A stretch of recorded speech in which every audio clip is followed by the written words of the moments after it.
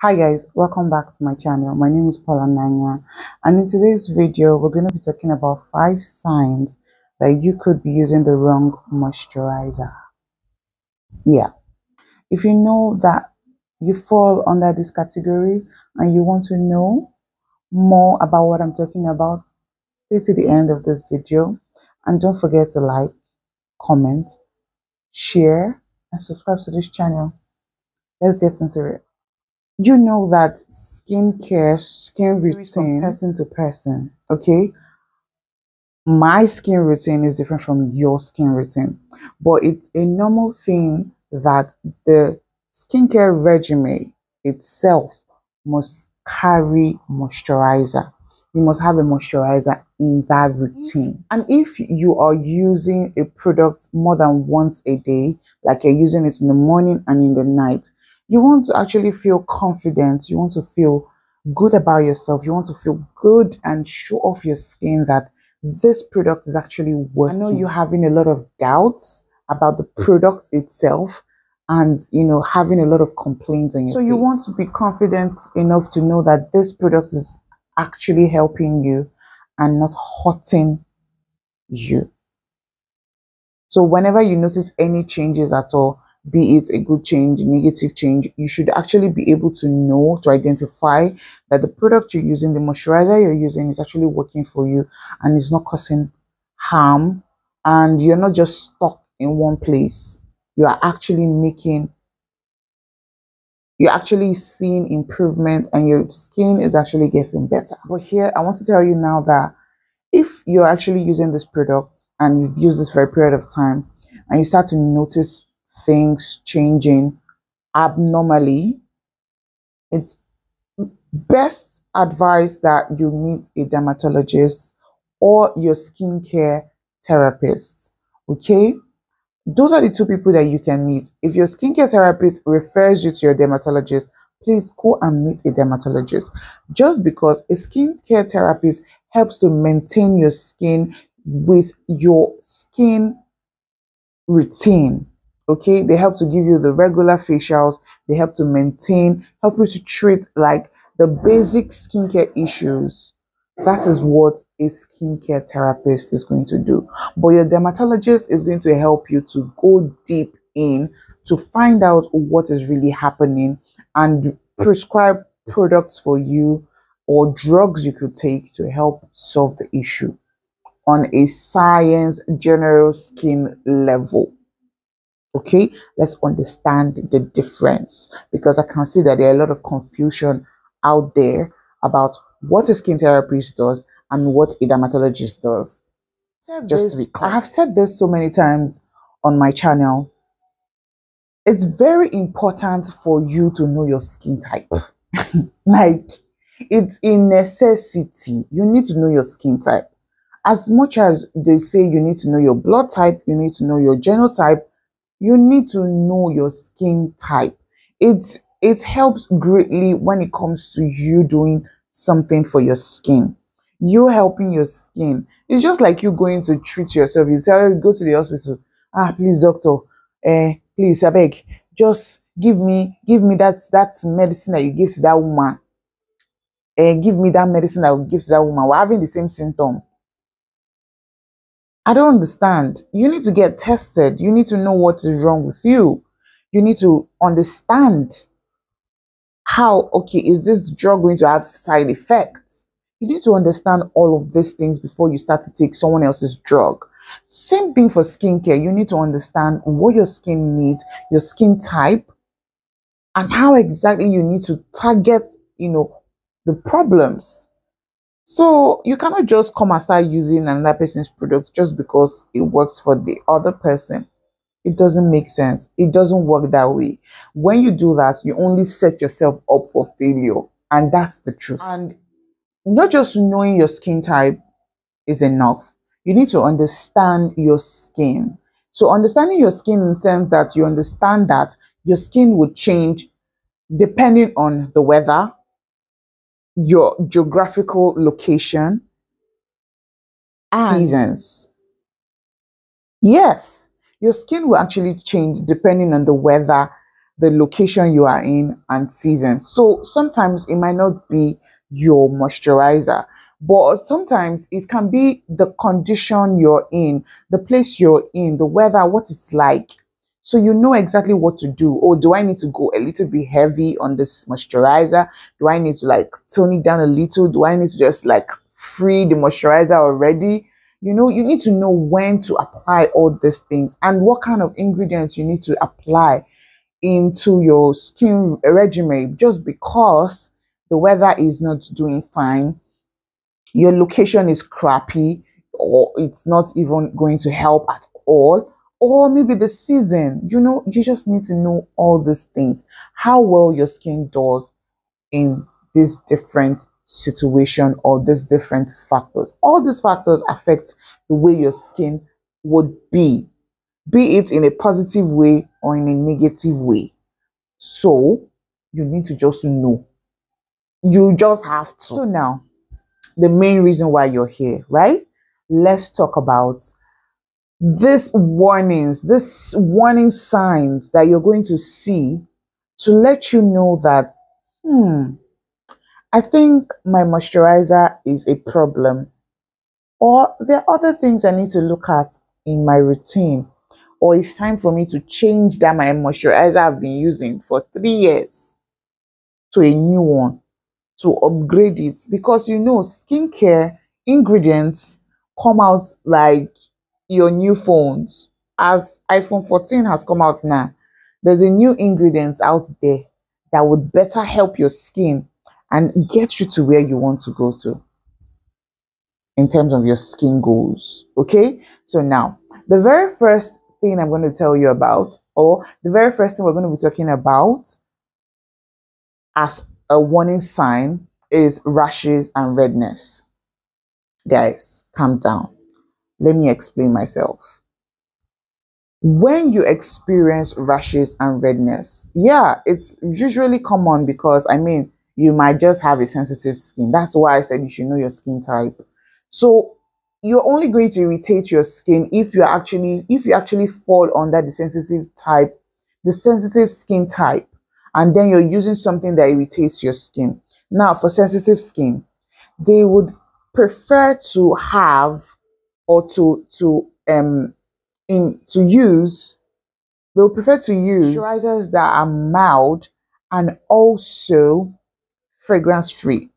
Because for a sensitive skin, a lot of things can irritate it very quickly.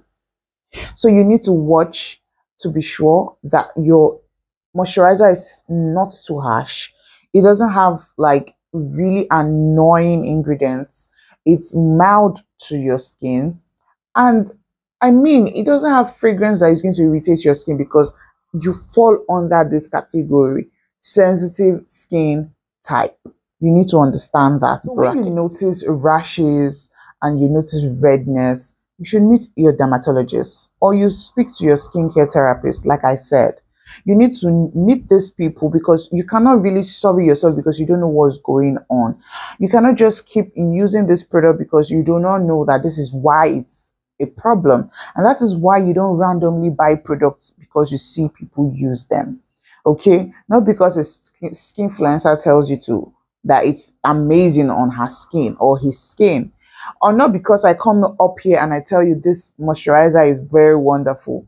I would first of all have told you my skin type. I'm an oily skin babe. Okay? So I would not advise you, if you're sensitive skin, to use my kind of moisturizer. I would have already told you my skin type, and it's now for you to go and do your research.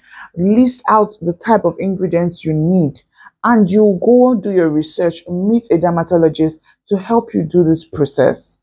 You cannot do skincare on your own. Nobody ventures into it on their own. You need to consult someone. You need to learn somewhere. You need to study what your skin needs. That's why you, first of all, test your skin.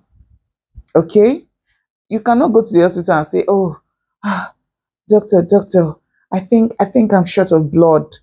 And then they ask you, okay, so what's your blood type? And you be like, don't worry. It's the same thing with my mother. My mother's own is O. And you're like, please don't test, don't worry, I know it, I'm very sure. It's a lie. They would not give you blood. They would make sure that you're actually that type O before they give you blood. So, my dear, know your skin type. It would determine how well your skin will glow, how well it will be healthy, how well it would, it would be, how well it will appear. So now, tips: go for mild moisturizers, go for fragrance free, go for moisturizers that would help to soothe your skin. So maybe hydrating gels. Just leave the creams alone. Just go for hydrating gels that will help soothe your skin. It will help calm your skin. So if you notice all these rashes, make sure you just get something that is going to soothe it, make it more relaxed, and give it hydration. Okay, so products or moisturizers that has ceramides in them. Ceramides are really important ingredients that would help to soothe your skin, calm it, and nourish it. And it helps to just repair your skin barrier in general. Okay, so that's my tip for that. The second one I'm going to be talking about is dryness. So guys, if you know that you've been noticing dryness on your face, like overly excessive dryness, it's not just your, oh, I'm dry skinned, and then, or then you're oily skin and then you suddenly turn dry. There's something you're doing wrong. Yeah, there's something you're doing wrong. Okay, you need to check yourself, go back, step back. What moisturizer are you using? Maybe this moisturizer is taking out more than it's giving. So, and then you would have damaged your skin barrier, and that is why someone who is oily becomes dry. That's the only explanation, because we, the oily people, do not just get dry just like that. If not that our skin barrier has been damaged. So you need to check that and, change your moisturizer. Your moisturizer might be the problem. You should try more hydrating to moisturizers.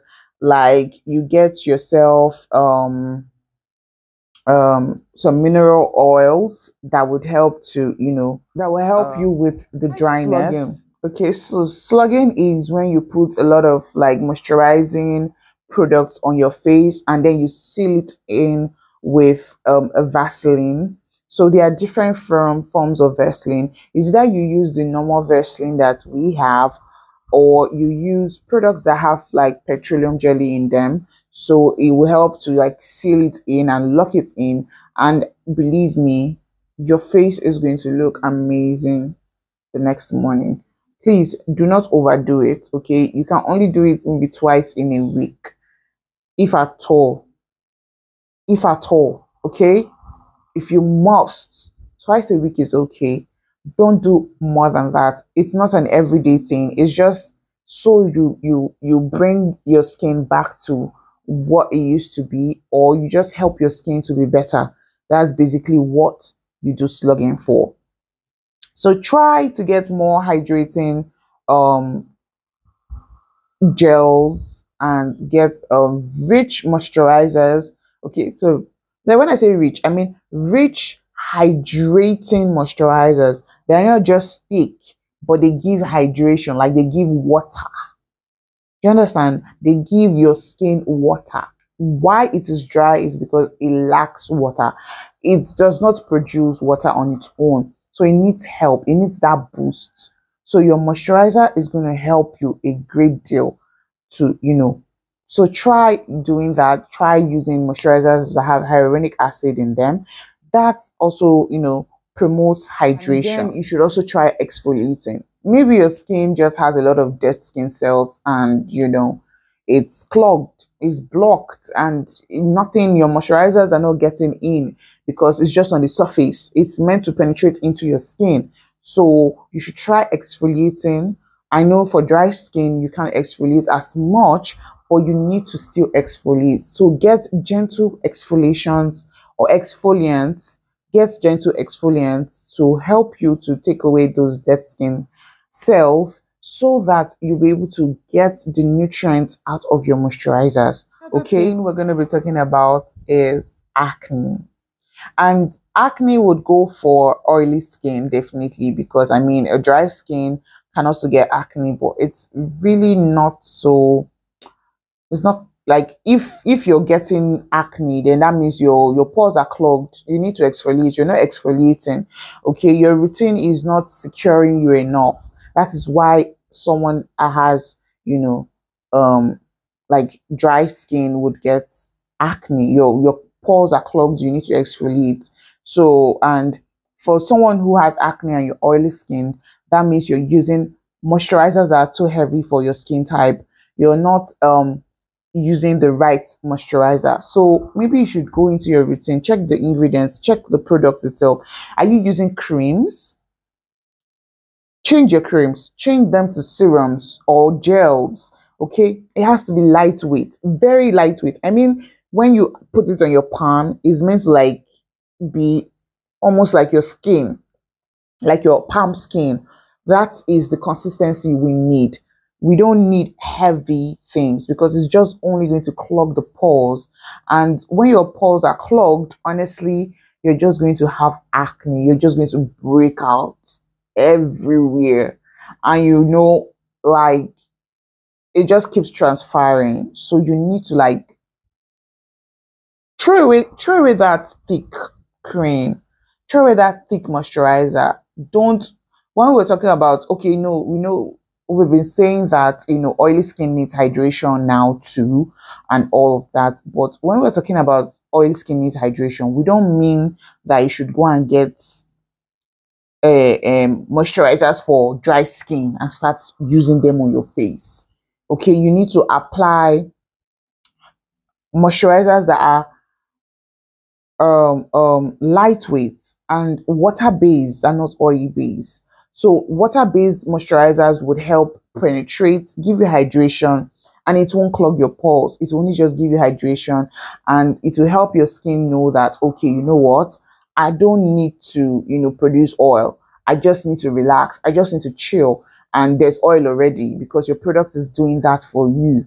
So that's it. So switch your moisturizers from the heavy ones to you know, the lightweight, and use serums, use hydrating gels. Those are more suitable for you at this point to help you to fight. And then you should also use creams that have hyaluronic acid. Everybody needs hyaluronic acid, honestly. It will help you a great deal. And also, like I said, heavy creams. Maybe you've been using your body cream on your face. Maybe you should stop doing that. It's not good. So what these heavy creams will do is to clog your pores and would increase oil production, which leads to acne. Fourth thing I'm going to be talking about is oiliness. Oiliness is still the same thing with acne, but then why I'm talking about oiliness is the fact that you are just overshining. When you don't need to shine, you are shining. Why? You just did your routine and then you're noticing that you're shining, like you're shining more than you just, I don't understand. Like, I mean, it's been over 4 hours and I'm still shining like something is, like, did somebody pour oil, like cooking oil on your face or something? So when you notice that, please relax. You don't need to panic. Just check your routine. What are you doing wrong? The best answer would be that you're using something heavy. Like I said before, you're using something heavy. You're not using something that is giving your skin what it needs. So your skin is overcompensating for what it lacks. Say, switch your moisturizers to something that has glycolic or salicylic acid in them. That would help to fight, you know, the oil production. Definitely, I've said this before, water-based products, water-based products, water-based products. Stop using the oils. Like, drop the oils. It's too toxic. Drop the oils. Start using water-based products. Okay, they are light, they penetrate faster.